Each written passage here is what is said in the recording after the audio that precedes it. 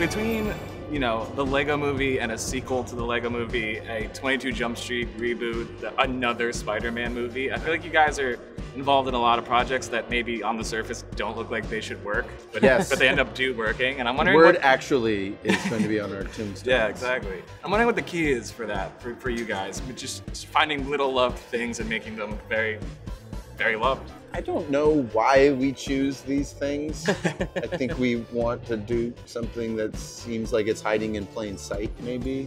I know that once we pick them because we find something inspiring about them. You know, in the Jump Street movies, it was this romance between two men who don't realize they're in love. And then with the Lego movies, it's, wow, there's this thing, it's like a tool for creativity and people use it all around the world to tell stories, and could we make a movie that was about that?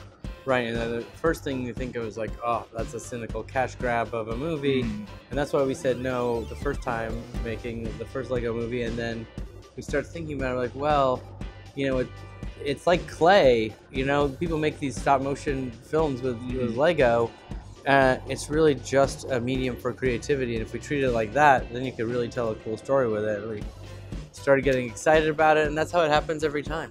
Amazing. And with this one, I believe the story changed a little bit over time. I'm wondering what the toughest nut to crack was for you guys in the storytelling wise. Well, we always had this idea that, you know, the first movie, it was Finn, the human boy's imagination that we were seeing in the Lego universe, and then we started painting ourselves in the corner at the end of it. And then we thought, well, wouldn't it be interesting to tell a movie from two different imagination point of views? So half of the movie is from an older version of Finn's point of view that's into sci-fi and more grown-up storytelling. And then the other half is from his 8-year-old sister's point of view, who's into totally different things. And have those two point of views collide, and how you try to figure out who's telling what story, and having them come together. The hard part is making them both work. And making it make so you can watch this movie twice, and you should, in the theater, and watch it from Finn's sister's point of view, and it all makes sense, and you can watch it all the way from Finn's point of view, and it all makes sense. And so that was certainly the hardest thing to get to make sense and to make it work as a story and be satisfying. So that's why it took us 5 years to get this thing made. Well, here it is. And here we are. Here it is. And one of the biggest fun parts of both of these movies, all the, you know, the cameos from other IP and all the Easter eggs that can be in the background. And I'm wondering if there's anything you're particularly proud of made it into this film. Well, gosh, Ruth Bader Ginsburg. My childhood hero, Gary Payton. I guess older childhood. He was my childhood hero, Cheryl Swoops. There you go. Adult childhood. And our adult heroes, Bruce Willis. Yeah.